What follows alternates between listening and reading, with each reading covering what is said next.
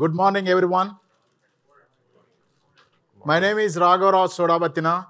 I'm an enterprise solution architect based out of Boston. I've been with AWS almost 2.5 years. With me, my colleague. He will introduce himself. Yeah, so hi everyone. My name is Changbin Gong. I'm a principal solution architect with AWS. So I have been helping customers building data lakes for over the years. So really glad to be here today with sharing some experience.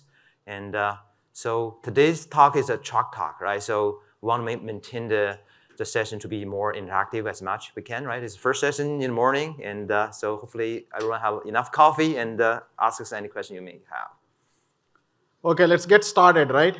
The objective of today's session is to understand how to build modern data lakes on AWS by using lake formation, Amazon Redshift, and AWS Glue.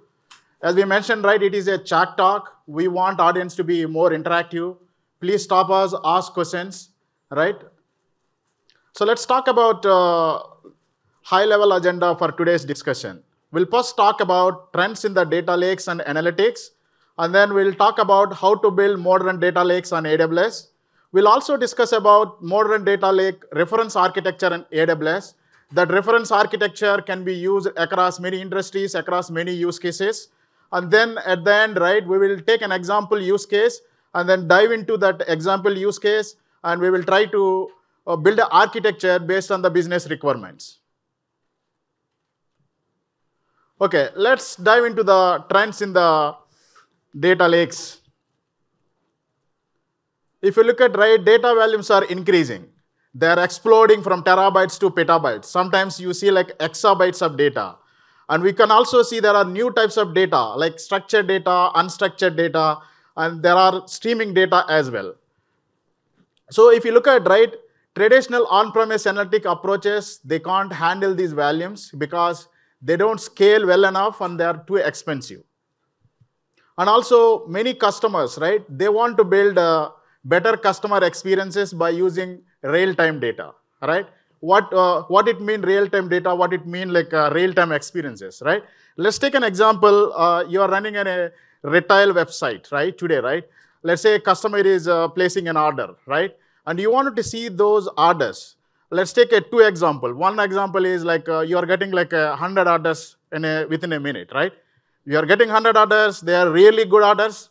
That is good for you, right? Because you are getting more business, right? But you wanted to make sure that you are able to fulfill that order, right? So as and when that is happening, right, you wanted to notify your warehouse saying that, hey, check, this order is coming. Do we have the enough quantities? If not, try to prepare those quantities, right, to serve the customer. Another example could be like maybe somebody trying to hack your website by placing some fake orders, right? And you wanted to notify your security team, right, to make sure that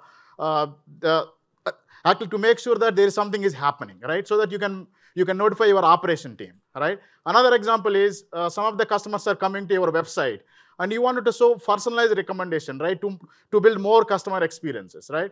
That is where customers really wanted to play with the real-time data.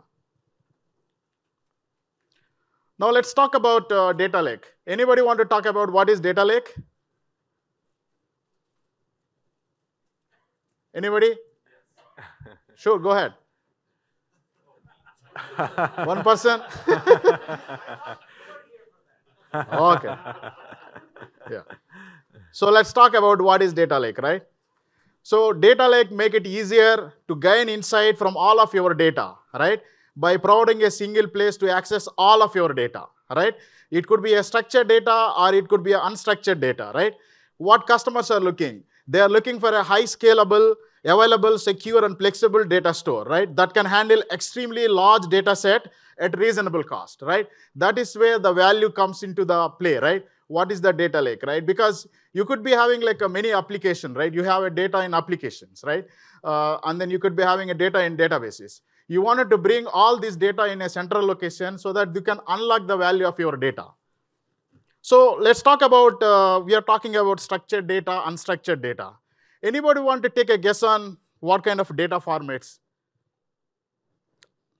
So the standard data format is like CSV.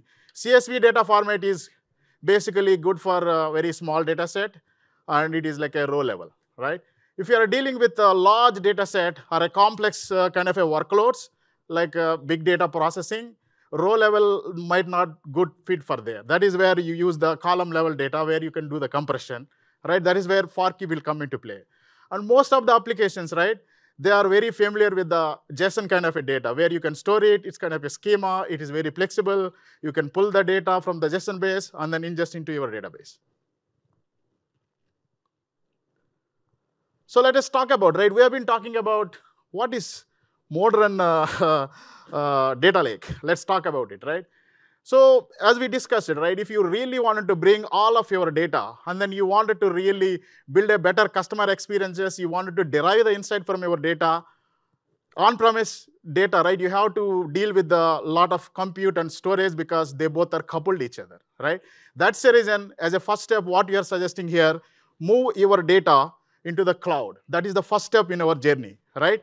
And then we really wanted to make sure that you wanted to have a right tool for the right job. That is where purposeful data lake architectures will come into play, right? I will talk about what are those purposeful analytic architectures, right? And then the next one is, when you have a data lake, right, you wanted to make sure that you have a data warehouse also, right? You wanted to modernize the data. So why you need a data warehouse, right? Let's see, you have some historical data where you wanted to build an aggregation, right? Where you want to derive the insight and do some core, basically forecasting, right? That is where you need it. So the modern data lake is combination of your data lake and then data warehouse. And then once you have the data, right, then you build a data-driven application. As I talked about in earlier example, right, the data-driven application could be like giving a recommendation to your customers, right, or alerting a security person if there is something is happening.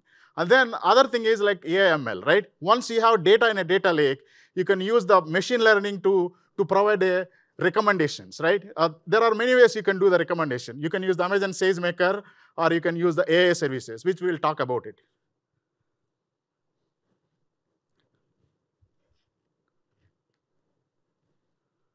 So let's talk about like what are the typical steps involved in a data lake, right? The first step is you need to have a storage, right? You need to make sure that you have storage in place when you started building your data lake. Second step is you need to have a basically data ingestion, right? You need to ingest your data into your data lake. Based on your data sources, we are going to look at it like what kind of tools you have to ingest the data, right? The next one is, yeah, you're getting a data. What is the next step? Next step, we are going to catalog the data. You need to have like a schema for your data and the metadata, right? That is where you will maintain all your data there, right? And then once you have a data, we have a catalog, maybe you'll not be able to use the data because, as I said, right, you wanted to analyze all of your data, right? Data could be coming from multiple sources. That is where data processing will come into play, right? You might clean the data, you might enrich the data, right? That is where data processing happen. And we'll talk about what are the tools we are going to use to do all these steps, right? And the next one is, now you have all the data, right? You wanted to make sure that you have a security and governance in place, right? Because you wanted to make sure that you have a fine-grained access controls out there, right? You don't want like a data lake, data is available for all of your employees, right? There could be a multiple personas, right? Maybe one persona wanted to see only one set of data, right? That is where we are going to talk about lake formation, how you can basically provide fine-grained access control by using the lake formation. And the next one is, once you have all the data security and governance in place, you need to identify your personas, right? Where you provide the analytics, right? That is where there could be multiple personas, they can start using the data. Sure.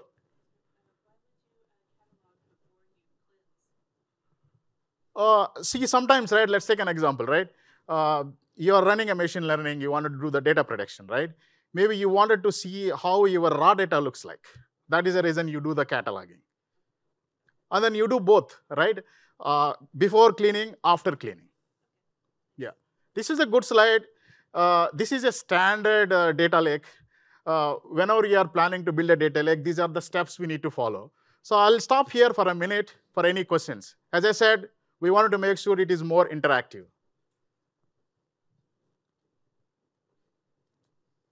And then we'll talk about each step, right? How we are going to accomplish each of these steps by using different AWS services. Does lake formation come in the security part? Yes, lake formation will come into security. So does this also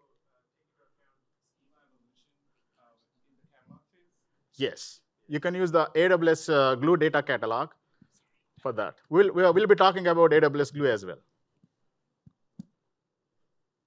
Any more questions here? Okay, let's talk about it, right? These are the small examples.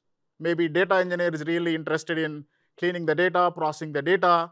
Data security person, they wanted to make sure that you provide a fine-grained access and control. You don't want to open whole wall, right? Because you are bringing data from all the sources. You wanted to make sure that you provide the right data for the right persona. And then once data is there, data analyst, it could be a data analyst, it could be a data scientist, it could be even business users. So let's talk about now, right? We understand now what is modern data lake and how to build modern data lake. Now let us dive into how we are going to build modern data lakes on AWS. As we talked about, right? First step is you need to have your storage. Unlike on-premise data centers where storage and compute is coupled, right? If you wanted to scale, you need to think about what kind of data I need to keep in my data lake, right? That is where Amazon S3 will come into play here, right? If you look at it, we'll talk about Amazon S3 little later, another slide. But let's talk about what is happening, right? In earlier days, right, what is a data lake? We already, if you look at like 20 years ago, we started with like a database, right? And then after database, what is the next set? It's called data mart, right? You create a data mart, it could be a department or it could be a division kind of a thing, right? Where you create a data marts within the database. And then slowly, we moved from data mart to data warehouse, right? If you look at the screen, right, here you have ERP, CRM, like LOB based, right, business unit based and all. And it's kind of all data silos, right? That is where we are talking about modern data architecture on AWS. So what is modern data architecture on AWS? As we talked about in the middle, right, storage, Amazon S3 is your storage, right? Where you can bring all of your data into your storage layer. And then you have Amazon Athena. Athena is an interactive query where you can query the data by using SQL query, like a standard SQL query. And then you have a lake formation in between, which will provide you the basically data lake administration where you can provide fine-grained access control. And then AWS Glue, that is where your data processing will happen. You can bring the data, and then you can clean the data, you can enrich the data.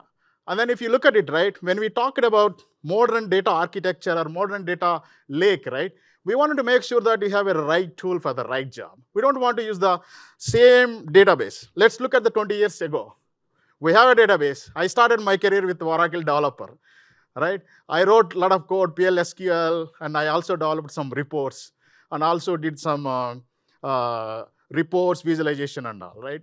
Every time we go, we use the same database. And then we create something called data mart. Data mart is nothing but I wrote some triggers and store procedures, right, to put the data for data marts, right? So we really wanted to decouple everything, right? That way you can scale independently. If you look at here, some of the services, right? If you are looking for a data warehouse, we have Amazon Redshift, right? It's a modern cloud data warehouse. You don't need to worry about managing your hardware, software, right? And then we have Amazon Kinesis and Amazon MSK. If you wanted to deal with the real-time data, you can use the Kinesis and MSK to bring the data into your data lake. And then Amazon SageMaker. We are talking about how to do the innovation with your data, right? Data protection is also very important, right? In order to engage your customers and you wanted to build new revenue streams, you wanted to make sure that what customers are looking at it, right? That is where you can unlock your data value by using Amazon SageMaker. And then DynamoDB. Sometimes imagine, right? Earlier when we started it, we are using like a SQL database, right? Or a relational database. That is the only way we are doing. But now technology is evolving and we are trying to do the purpose-built databases, right? Any given application, we are using relational database, non-relational database. Sometimes you want to bring that metadata or non-relational databases into the data lake. That is where you will use the Amazon DynamoDB here. Amazon EMR, as we know, right? Big data processing. Imagine if you wanted to build a big data platform on-premise. You have to do the hardware, and then you have to install the software, and then again, you have to bring each of the software. That is where AWS is providing Amazon EMR. You can just choose the platform what you want. It could be a Hadoop, or it could be Hive, or it could be Presto. Just do the check marks. It will launch the cluster for you so that you can use the big data processing. You can do the ELT, you can use the Spark, and also you can use the Spark ML as well. If you are very familiar with that, then you can use it. And then Amazon Aurora. Amazon Aurora is SQL database, right? Where you can bring in your PostgreSQL database, MySQL database. Then Amazon OpenSearch. If you really wanted to unlock operational analytics or you want to do the log analytics, that is where Amazon OpenSearch comes into play. And how this is all going to work, we will be diving into one use case, example use case, where we'll be talking about this. Any questions on here? And we'll also talk about architectural design choices when you're taking an example, what to use when, right? Yeah, sorry. AWS Glue, does it provide connectors to all those technology components? Yeah, so that's actually Yeah. we cover that very quickly in the next few slides. Yeah. The question Yes. is about the what we are providing connector on that. Right. Yeah, Glue has basically connectors, built-in connectors, right? Let's assume like you don't have a connector. You can also build a custom connector. How you are going to build a custom connector? You can use the standard JDBC, ODBC, right? Your data could be anywhere. It can connect to your on-premise data center as well, as long as you have a network connectivity between the on-premise and AWS. Okay, so let's talk about next one, right? The important is storage. This is very, very important thing, right? This is where cloud modern data lake is coming into play here, right? We wanted to make sure that you decouple your compute and storage. And Amazon S3 is the most popular storage for data lakes. And it provides you with the best security, compliance, and audit capabilities. When we talked about the lake formation, right? The lake formation is tightly coupled with Amazon S3, where you can basically provide the fine-grained access control. Let us take a step back here. What does mean fine-grained access control? So the way we recommend customer when you're trying to build a data governance on AWS, we want customers to use IAM for coarse-grained access control. What do you mean coarse-grained access control? Let's talk about coarse-grained access control. Let's say you are bringing a data into data lake. You have a lot of data sets, right? So who has the access, right? Whether that person has access to your whole data lake, you wanted to make sure that they will have access to S3 bucket, right? S3 bucket is nothing but your storage layer. So once they have the access to that, right, you want to go further down, right? You wanted to give the access at the table level, at the column level, at the row level. That is called fine-grained access control. That is where lake formation will come into play. Like the way in a traditional databases, you give the grant access, right? Grant, select, or insert. Like that, you can simplify your whole data lake governance by using the lake formation. So let's talk about important thing, right? This is the whole data lake architecture. Let's talk about data movement, right? We talked about it, right? First, you need to set up your storage. That is Amazon S3. Amazon S3 is serverless. Now, you already identified your storage layer. Now, you need to bring the data into your data lake. That is where you have AWS Database Migration Service. What is AWS Database Migration Service? Let's assume that you are storing your data in a database. You wanted to bring the data into data lake. That is where you use the DMS, Database Migration Service. And then Snowball and Snowmobile. Let's say you have a large amount of data in our on-premise, where you wanted to basically bring the data into AWS, right? That is where you use the Snowball. But if you have like a very large amount of data, that is Snowmobile, right? You can, there's going to be a truck, and then you can copy. It's like petabytes of data you can bring. And Snowmobile is basically, you can go to AWS Management Console, just request it, and then they will ship you the device, and then you store the data and send it back. It's you can completely track end-to-end when it is reaching AWS data center, when your data is available, right? And then Kinesis Data Firehouse and Kinesis Data Stream. Whenever you are dealing with your real-time data could be devices or it could be coming from your application. That is where you are going to use the Kinesis Data Firehouse and Kinesis Data Stream. And MSK. MSK is like nothing but Apache Kafka. Apache Kafka is a very popular open source for dealing with the streaming data. Based on the many customer requests, we started providing that as a managed service. So we'll talk about when to use Kinesis Data Firehouse, Kinesis Data Stream as compared to MSK when you deep dive into a use case, right? And the last one is we talked about lake formation blueprint. Lake formation blueprint is nothing but behind the scene, it is a glue jobs. You can use the JDBC, ODBC driver. You can bring the data from your on-prem data sources, or it could be from AWS data sources. What is AWS data sources? It could be your database, RDS database or Aurora databases. And then once you have data out there, right? You have a Redshift data. Maybe you have a subset of data where you wanted to do the forecasting, right? Historical analysis, where you want to do the aggregation. That is where your data warehouse come into play. That is where Amazon Redshift is there. And we talked about most of these services, right? Amazon EMR is for big data processing. Athena is for interactive query. And operational analytics, Amazon OpenSearch. What it means, operational analytics? As I mentioned earlier, right? If you really wanted to see what is happening in the near real time with your application, as soon as the data application is placing an order, right? For example, going back to the e-commerce, right? Let's say a customer is coming and he's placing an order, right? Then what you can do, you can basically collect the data through the log and then analyze whether order is fake or it is going to be some fraud kind of order. And then you can create a dashboard kind of a thing. We call it as a Kibana dashboard, where you can set up the alerts as well. So we'll go to the use case, and then we'll talk a little bit more about it.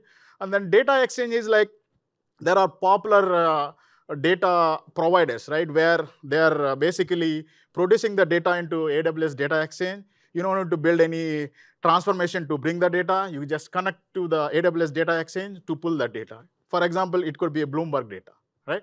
And then visualization, Amazon QuickSheet is a serverless where you can create a business intelligence report. And then we talked about the real-time recommendation. So Amazon personalize, as I said, let's say your customer is looking for something, you wanted to really provide the personal recommendation. That is where we use the Amazon personalize. And then SageMaker comes with a lot of built-in algorithms, right? And you can use them, or if you wanted to bring in your own algorithm, you can do that as well. Any questions on this? Yeah, I know. Yeah, that's correct. Yeah, I agree. It's because of space. Yeah, sure. Go ahead. So, sorry, to backtrack a little bit. The fine-grained access control for S3, what's the actual avenue for that in lake formation? Is it IAM policies or bucket policies or?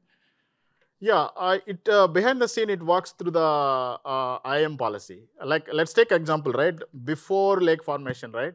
What we do, like, if you wanted to provide a access control, right, to your table or a column, basically you will go to IAM policy and then you will put the table and all those access, right?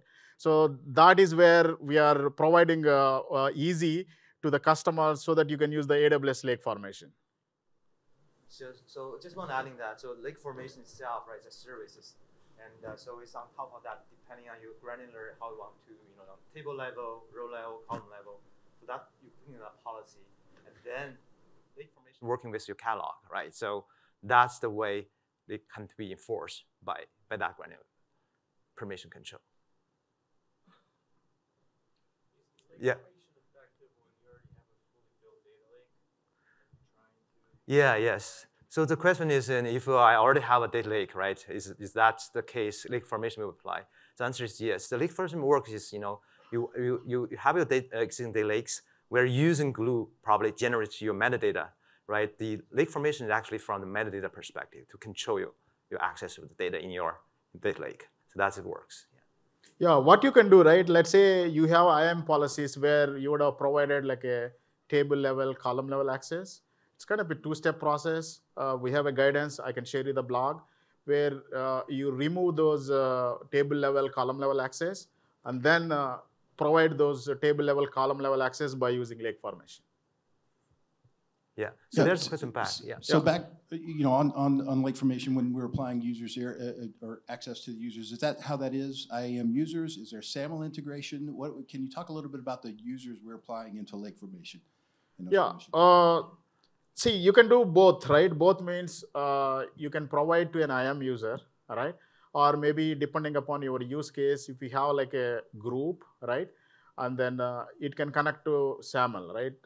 It can connect to your external identity provider, like Okta, Auth0, or Ping Identity, or even Microsoft Active Directory. And then you tie back that to a role in the IAM, right? And then based on the role, you can provide the lake formation fine-grained access controls. And sometimes you might need maybe you don't have a group or a role, then you can provide IAM user, right? Maybe you have one kind of a persona where that person is really wanted to have like a mix of access. then you might end up using a IAM user, map that to your external identity provider. Okay, so let's talk about a little bit more, right? If you look at this slide, right, any of these services which we talked about it, be it a Glue and EMR, Redshift, we just launched serverless, and they are in preview. Pretty much within a month or two, you are going to see them. If any of your customers or your organization wanted to try it, there is a preview version for both of them, Amazon Redshift and Amazon EMR. You can try it out and see how it works. And the rest of the services, if you see, right, Amazon Kinesis, and then Amazon MSK, and QuickSight, all are basically serverless. But MSK is going to be a serverless. So when we do the serverless, the idea is you will have both options. You wanted to have like a managed services, and you wanted to have a serverless. That is going to be applied for Redshift as well as MSK. So now let's see like the other slide. These are the customers who are building data lakes on AWS. So we talked about a couple of things, right? We talked about what is modern data lake, right? Why we care about modern data lake. And we talked about very high level fundamental, how to build a modern data lake on AWS. Now, we'll talk about how to do it. Now, what we'll do, we'll deep dive into 3 services: AWS Glue, Lake Formation, and the Redshift. As we said, right, when you're trying to build a storage, right, your storage is a combination of data lake and data warehouse, right? It's not only just like a data lake. You want to take advantage of both, right? That way you can really derive more insight from your data. So now my colleague will cover about these 3 services in detail, and then we will talk about the next. Sure. So thanks, Rago. So I was, so far we have been understanding, what's the modern data lakes is about. Yeah, go ahead. So before we proceed, I want to confirm my understanding. Sure. So real-time analytics through MSK, does it sit before the data lake, or does it sit after data lake? So is that the processing can be both, right? Depending on, you can be in the ingestion stage. Once data is loading into the data lake itself, we can have additional post-processings, right? So in this case, both places can be played. And we see, for example, MSK can be in the pre-processing stage when you have the data and using MSK to ingest that data into the data lakes. So even data lake formation can feed the data into the real-time analytics? Yes. As a post-processing? Yeah. So for the post-processing, mostly focus on the Glue. But for example, we will talk about later in the slides, for both Glue and the lake formation, they have blueprints. They're able to have some built-in the Glue jobs. It's able to bring in the data in a batch of streaming fashion to be loaded into the data lake itself. Okay, thank you. Sure. Yeah, so I just want to, as Raghu mentioned, there's many of the AWS analytics services in there, right? So we want to calling out the 3 kind of fundamental services is the key, right? Glue, lake formation, and Redshift itself. So as you can see, there's different stages, right, when you're building the data lakes. There's ingestion, security, and the analytics. So each of the services is going to play into the different stages, right? Like Glue, mostly in the help ingesting data, to the data lake itself, and also help to do the transformation, right? We do the extract, transform, and the loading, right? The old ETL firms. That's one of the primary function of the Glue itself. And the security we have already touched upon. The lake formation, we'll delve into a little more details. And obviously on the analytics side, we will talk about the Redshift and the other different services. And here we just focus on the Redshift. So just dive a little bit, a lot of folks probably already know what about Glue is about, right? Just want to highlight, Glue itself is providing a service, we call it data integration service, right? So the service nature itself of the Glue makes this very easy to consume. And you are actually focused on how to building your ETL jobs rather than how to scale the cluster underneath. So that's one of the things. As Raghu, just pointing out, we have many of other services kind of hop on this serverless bandwagon, right? Because it's a benefit providing by the customer, because customer in this case can really focus on the business application, business values rather than the underlying infrastructure, right? So that's one of the key benefits of using Glue itself. And obviously, other capability provided by Glue is like data cataloging, right? Essentially, it's a metadata store, right? Some of you folks have the big data background. You probably here the Hive metadata store in the past. So Glue itself will be generate that catalog is kind of compatible to the Hive metadata stores. And so another part is, the folks may be wondering about the vendor lock-in. So the good thing here, Glue itself is building on top of the open source Spark framework, right? And the Spark, open source Spark, PySpark, and the Scala. And that's all you can, you've written the code in that, you can directly import into Glue, that can be building that Glue job itself. So it's not locking in. So some of the job you're building for Glue, you can migrate out for your, probably other open source based Scala and the PySpark jobs. So that's one of the things, is no vendor lock-in from that perspective. So some of the use cases we probably already touched upon, right? Definitely when you're building a data lake, and Glue can help that services. And the other services, Glue can provide is, for example, you want to do a machine learning. One of we said is 80% probably the job when you're doing machine learning is training data, cleaning data, right? So, but here, Glue itself providing a lot of services like Glue Data Brew, right? And some of the capabilities really help you very easily to clean the data, make sure the data is ready to consume by the machine learnings. So this is some set of the service itself. Yeah, go ahead. So the key difference between Glue and EMR when to use it. Okay. Yeah. The question is key difference between EMR and Glue, when to use it, right? This is the question. It's a good question. So with EMR, you get a Spark as well as other big data processing platforms like a Hive and Presto and all, right? If you are dealing with basically Spark, we would recommend you to use Glue because it's a serverless. Also, basically, it provides a lot of other things. We talked about lake formation blueprints, right? Because you can bring the data. For example, if you wanted to basically process large volumes of data, then even with the Spark, we recommend you to use the EMR, right? And other use cases, let's say you wanted to basically modify Spark configuration, custom. That you can't do with the Glue because it's a serverless. That is where you go and use the EMR.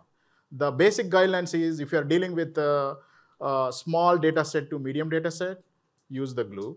And if you're dealing with the large data set, you can use the EMR. And maybe 2 months down the line, you will have EMR serverless also.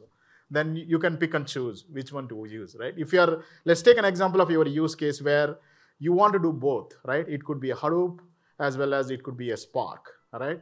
Those kind of use cases, it is better to use EMR than Glue because Glue supports only Spark. Did that answer your question? Yeah. Oh. Okay, so there's a question in the back. Does Glue provide any kind of data lineage capabilities? Yes, we have like a Glue Data Brew. It provides like a data lineage, right, where you can see what is happening, but it is not like an entire life cycle of whole data pipeline. But we have new services coming up. I can't disclose now, but we are working on it to provide end-to-end data lineage.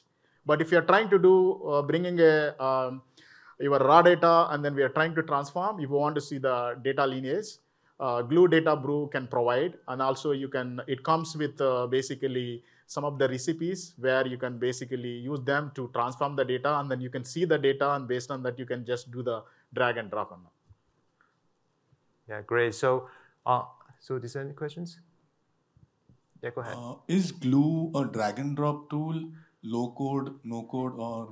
Yeah, so I can address that. So as you can see in this slide in here, right? So Glue, the capability I can break down into connect, right, and the cleaning and transform, right? Catalog perspective, right? So Glue does have that tool. We call it Glue Studio, and there's a low code, and some of the folks not a diehard ETL developers, right? PySpark. So that's why they can using that Glue Studio using drag job to automatically generate the Glue job itself. So you have a flexibility, right? It comes with, if you look at there, right? You have transform, right? You have Glue Studio. Glue Studio is like a low code, no code, just drag and drop, and it will generate the code for you, right? For your transformation. Another one is Glue Dev Endpoints. If you are familiar with basically notebooks, right? That is where you can use the Glue Dev Endpoints, right? The third one is Glue Data Brew, where you wanted to see the data lineage. That is where it comes with some of the recipes where you can do the data transformation as well. Yeah. So I just want, before some folks ask a question about the Glue connectors, right? So in this case, it's depending on your different data sources, and Glue itself providing some built-in connectors. And but if you're not able to find from the built-in out-of-box connectors, you will have the way to building your own, kind of connectors. Just like if you have JDBC sources and other sources can build that for you. So once you have the connection, right, you can using the Glue have another capability called crawler. So how you building the catalog? So it's kind of automatically crawling the data to finding the schema and generate a data catalog. So this is the some of the built-in, kind of out-of-box connectors. If you're not finding the, some of the names in here, and obviously you can build your own. So let's quickly jump into the lake formation. And we have, a lot of questions around this here. So the main focus of lake formation definitely is focused on the centralized security and the governance control. But one of the, initial when we're building the lake formation is actually have another capability we call lake formation blueprint. So really help to you building a data lake in a very short period of time. So it's kind of pre-built, and the Glue jobs, right, really help you to migrate data from whatever the source is, typically the, the relational database sources, and to that migrate that data and transform, ingest into the data lake itself. So that really help you to very seamlessly to kind of ingest data and starting a data lake. So lake formation itself, right, just kind of expose some of the, it's based on the Glue itself, right? Some of the capabilities built on top of Glue.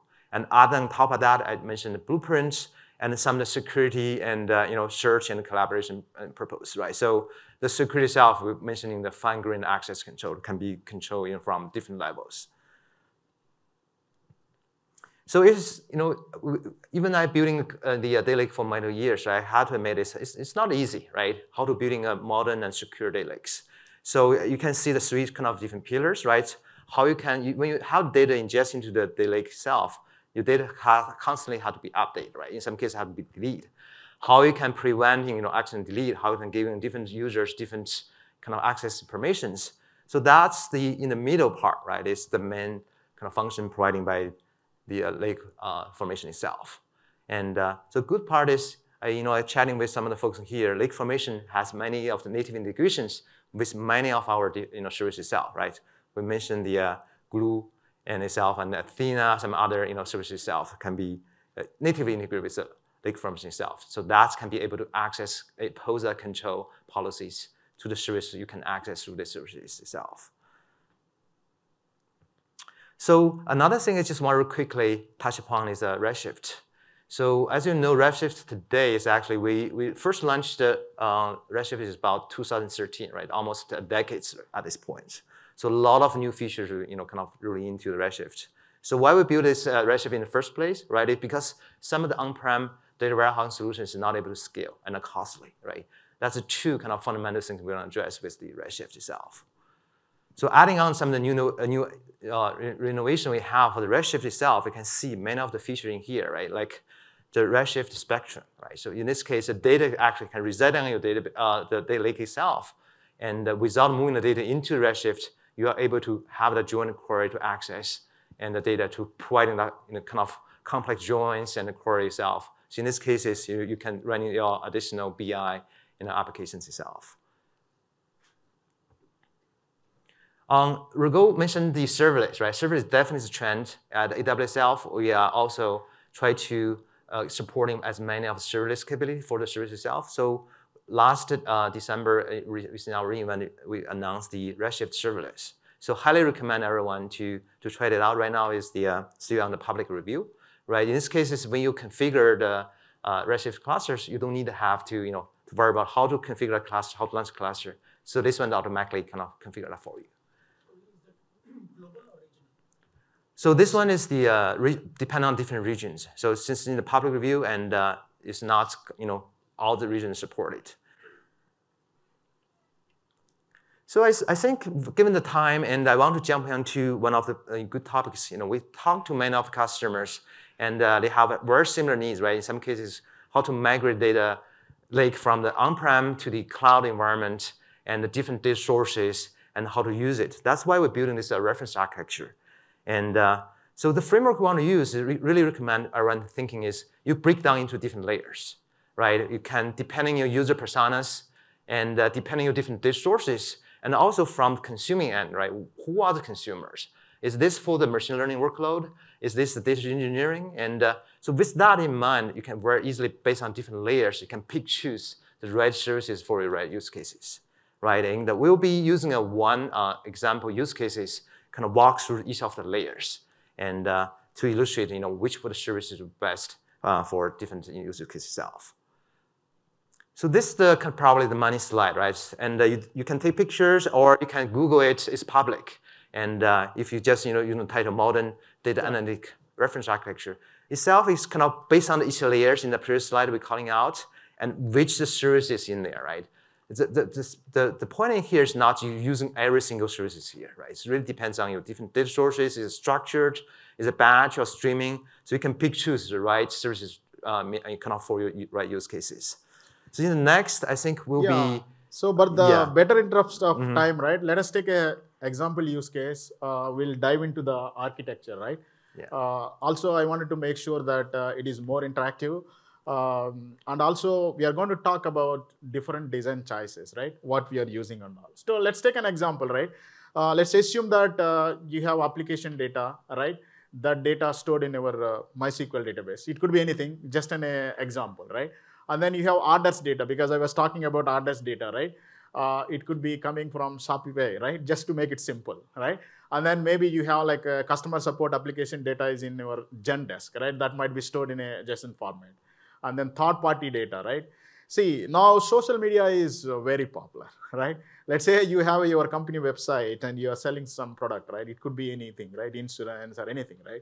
You wanted to see the sentiment, how it is happening, and you wanted to basically understand how you are doing, and then you try to build a better customer experiences, right? Based on the feedback, what you get it. That is another thing. Another thing, device data. You wanted to get, it could be a mobile device, it could be iPhone or Android phone. You wanted to basically get the data and see how you can derive the data, right? And then data consumers. Here, there are only 3 data consumers we are talking. Basically, business analysts, they are not familiar with the technology, but they just wanted to build a business intelligence report where they can quickly drag and drop so that they can see the forecasting and then how it works, right?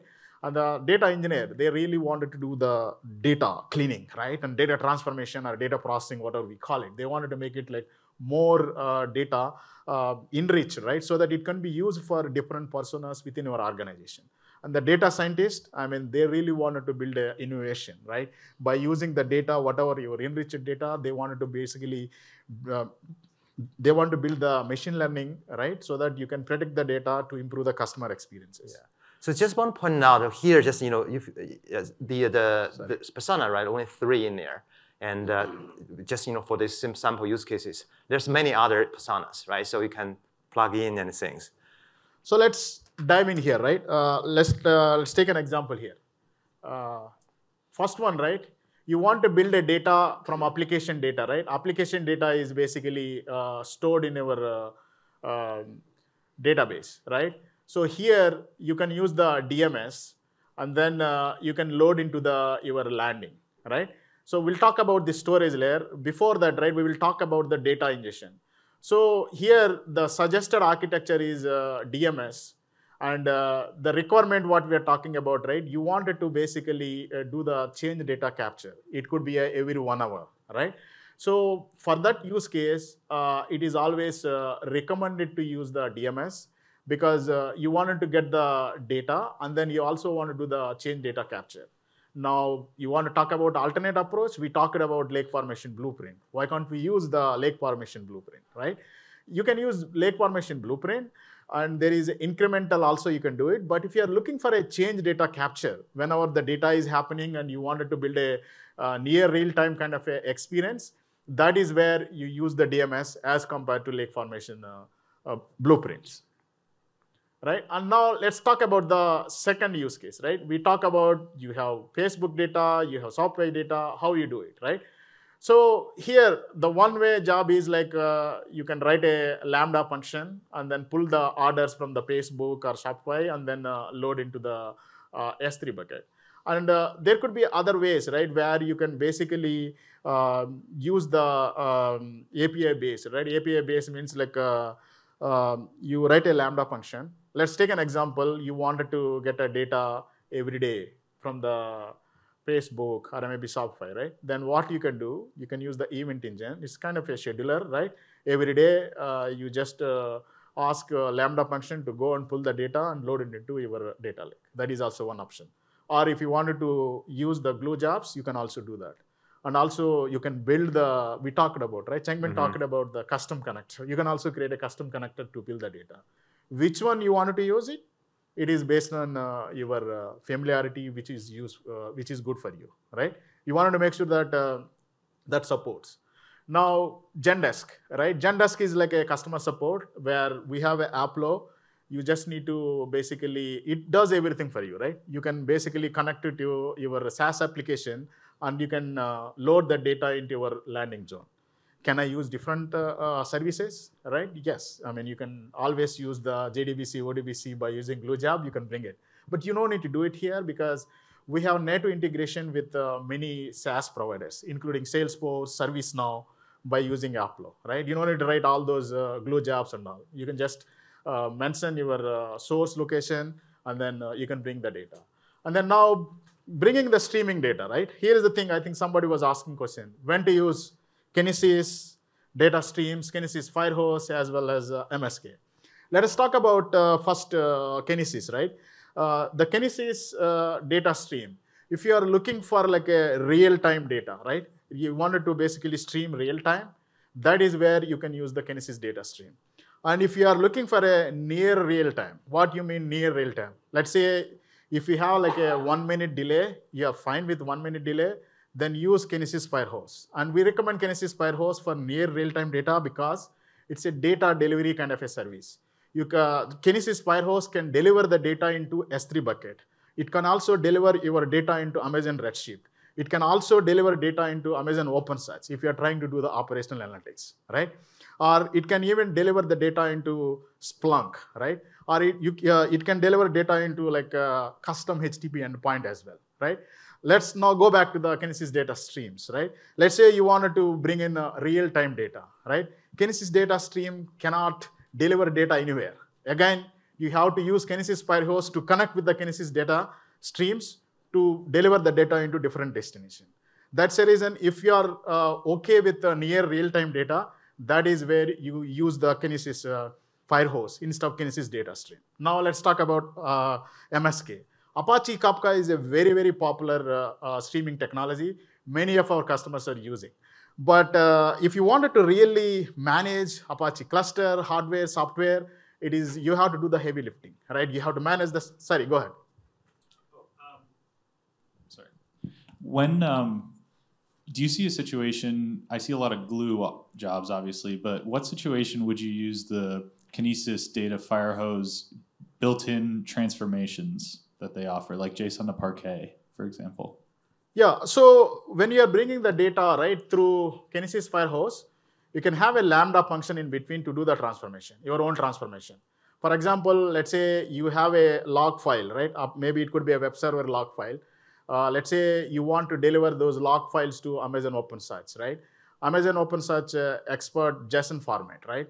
So you can use the Lambda to transform the data. So small, simple transformation, you can just use the Lambda in between with the Kinesis Firehose, right?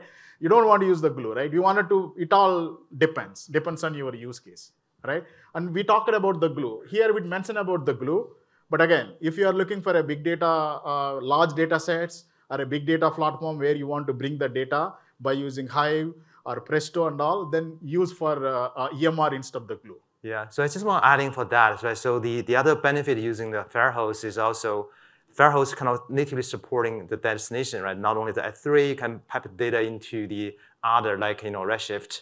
So in this case, if you write your own Glue job, right?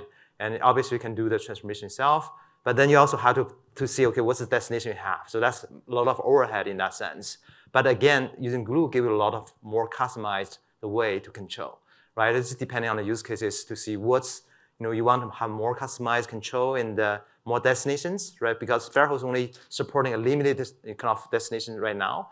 And so that's another kind of category you can choose which one you want to use. Yeah, going back to MSK, right? If you are very familiar with Apache Kafka and you wanted to bring a large data stream data, like 10 MB of data, then you use the MSK because Kinesis supports only 1 MB. 1 MB means like, let's say you are sending the streaming data, it can add up everything up to 1 MB. Whereas MSK, you can add up, your data can be add up to 10 MB as well.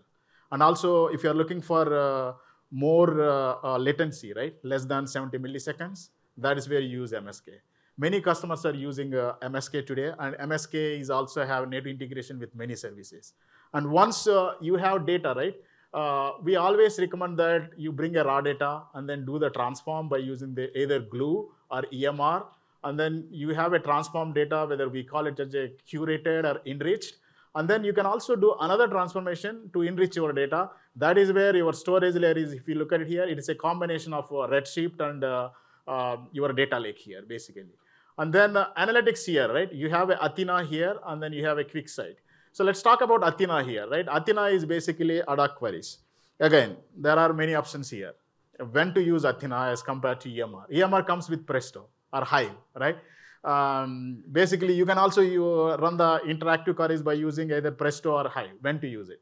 If your data sets are very large, and then you wanted to basically, let's say, maybe more than 5 terabytes or maybe 10 terabytes, then it is better to use your EMR cluster with Presto or Hive. If you are familiar with the Hive kind of a thing, then you can do that one, right? Because if you are trying to do like a very complex kind of a aggregation and all, Athena might not be the right choice for you. But Athena still provides the value because if you wanted to basically query the ad hoc data, how the data looks like, Athena is going to help you there. And then other thing, Redshift, right? If you really have a historical data and you want to do the aggregation, run some kind of a complex ETL, that is where you use the Redshift there, right? Because you can also do the interactive query by using the Redshift, right? And if you are trying to combine the data of Redshift and data lake, then basically Redshift Spectrum will come into play, right? What is the use case, right? Because let's say if you have historical data, you keep all the historical data into your data lake, and then maybe last 12 months data or 6 months data, depending on your case, put the data into Redshift cluster, and then you query by using Redshift Spectrum data from data lake and as well as data warehouse, and then you have a basically QuickSight, right? QuickSight has a native integration with Athena as well as the Redshift. Let's say if we have some data sets in the Redshift, you wanted to create a dashboard by using that. You can just basically use the QuickSight to build the business intelligence report. And then once data is there, it's all like a SageMaker.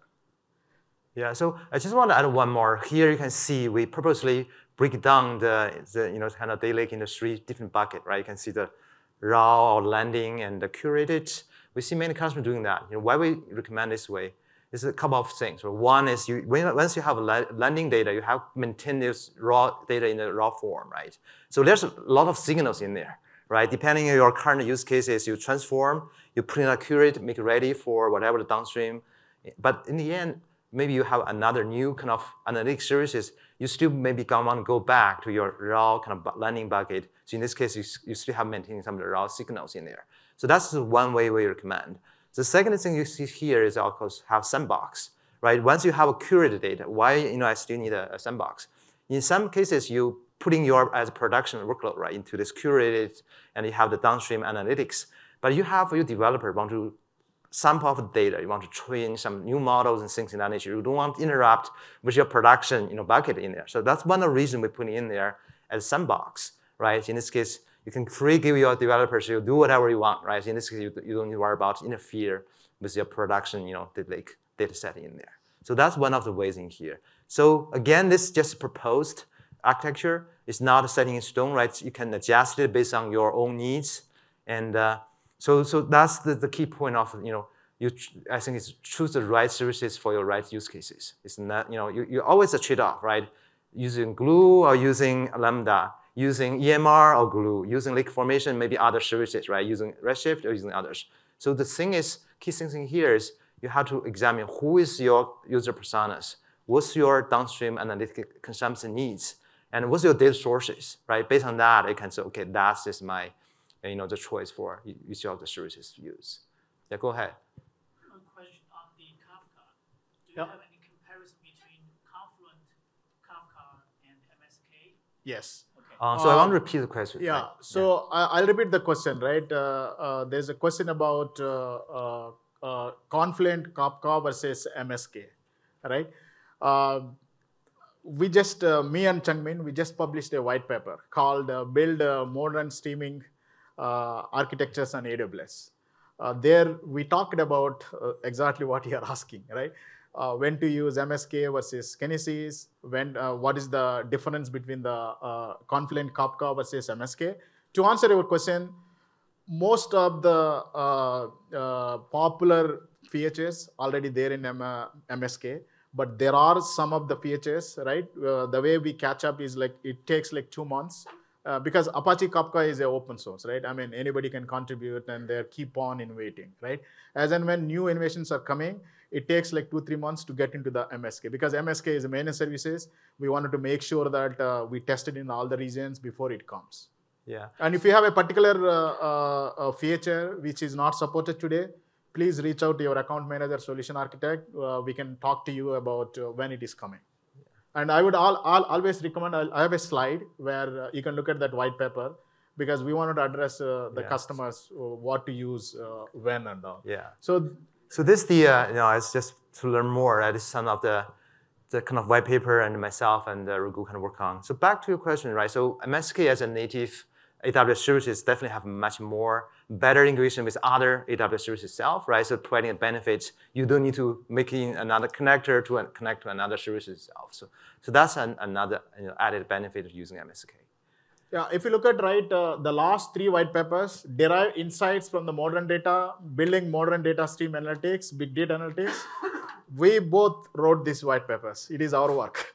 Okay. Anybody has any questions? Definitely, we have our LinkedIn profile. You can always reach out, and we are happy to help. But I would request everyone to go to the app and then please provide the feedback. If you are happy with our session, please fill the feedback. If you are looking for improvement, please do mention, because we both wanted to produce as much as content possible for the customer, because we are trying to fill the gap where customers are looking for what is the architectural design choices, right? We talked about like MSK, Kinesis, we talked about EMR and Glue, and then we talked about Athena and Redshift. Also, we talked about basically EMR, Athena, and Redshift, right? When to use for interactive queries, right? Yeah, exactly. So this is our kind of connect information here. Feel free to connect with us in LinkedIn. So more than happy to answer additional questions. So again, it's a lot of services in here, right? So we are just touch upon a few services in here. And if you key takeaway for today's session is you are using the right tool for your right needs, right? One size doesn't fit all. So that's the key message you can take. Yeah, we purposefully end like 2 minutes early. Please, everyone, there is an app here. Please go through this app and then provide your feedback here. I would request everyone to fill. That way it will help to conduct these kind of sessions more. And we are planning to conduct these kind of sessions in other events as well. Yeah. And if you are looking for some additional content, there is a button here, recommendation. You can always fill here. And if you have any questions, we are both are in LinkedIn. You can send actually you can send us a message if you want to talk about it a little bit more. We are happy to help. Great. Thank you, everyone.